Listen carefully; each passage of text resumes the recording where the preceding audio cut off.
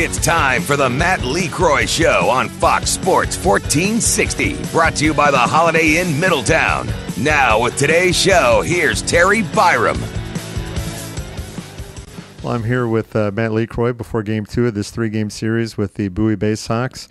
And we're going to skip last night.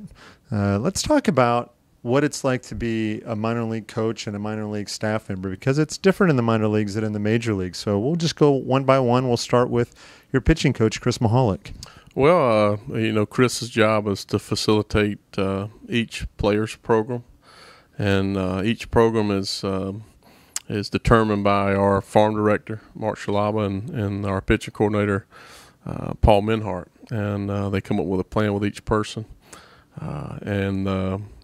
Chris's job is to facilitate that program. So he's here. He runs all their bullpen sessions. He does some of the scouting part of it and the video work, the fielding practice for pitchers. He's over it. So a lot of responsibility. But the main focus is facilitating and making sure that each person's plan is getting executed and they're getting better. And now Brian Rupp. Well, Ruppy, he's a workaholic. He has to, similar to Chris, they have a plan with each player. Troy Gingrich puts up a plan for not only our team but each player, and Ruppy has to facilitate it. Now, Ruppy, he's always in the cage. He's also helps me with the infielders. He puts up a defensive plan, me and him together. But he's got a pretty tough job. I mean, you see him all the time going down in the cage, and but they all do a nice job for me.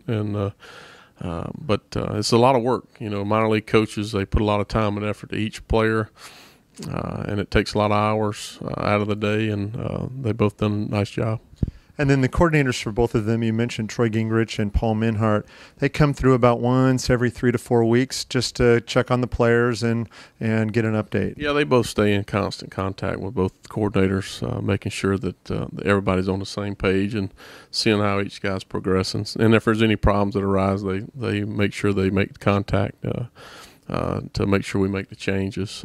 But this is just another set of eyes when they come into town to see if they can help somebody fix a problem or see what somebody's doing really well. So, they got their work cut out for them. They're responsible for 100 or so players and making sure they develop. And then here with Ruppy and Chris, they have their share of players that they have to put on their shoulders. So, and I also got my trainer, Eric Montague. I mean, he plays a big part in these guys staying on the field. And then Tony Rogowski, strength coach. I mean, he's up early with these guys in the weight room, making sure that they stay as strong as possible. The nutrition side of it is a big part of it now, so he's over that side, and they all play a big part in each player's development.